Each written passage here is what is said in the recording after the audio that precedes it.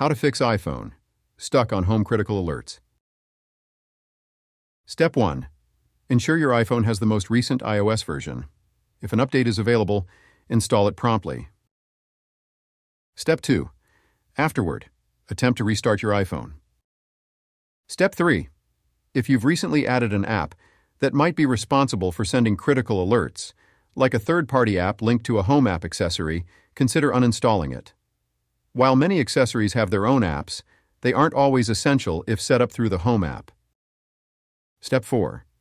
Should your home app continue to send problematic critical alerts leading to iPhone freezes, consider resetting the home app.